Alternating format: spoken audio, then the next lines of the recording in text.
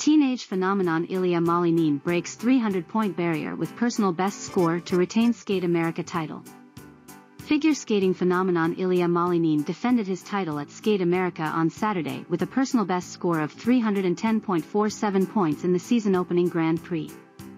The 18-year-old, who last year became the first person to complete a quadruple axel in competition, retained the crown he first won as a 17-year-old in 2022, when he became the youngest men's champion in the event's history.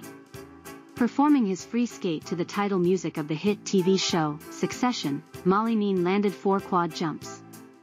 At the end of his routine, thrilled spectators threw cuddly toys onto the ice at the Credit Union of Texas Event Center in Allen, Texas. His score was better than his previous best overall score of 288.44, achieved at the World Championships this year where he won bronze. Only 3 other men have ever scored higher than Malinin's new personal best. "I have no words," Malinin said afterwards, for theolympics.com. "This was completely amazing experience for me. I wasn't expecting to skate this well, especially with the pressure that I was facing. I was ready to stay on my feet and fight for everything." Malinin opted not to perform the quadruple axel, which requires 4.5 revolutions in the air, turning from a forward-facing takeoff to a backward-facing landing.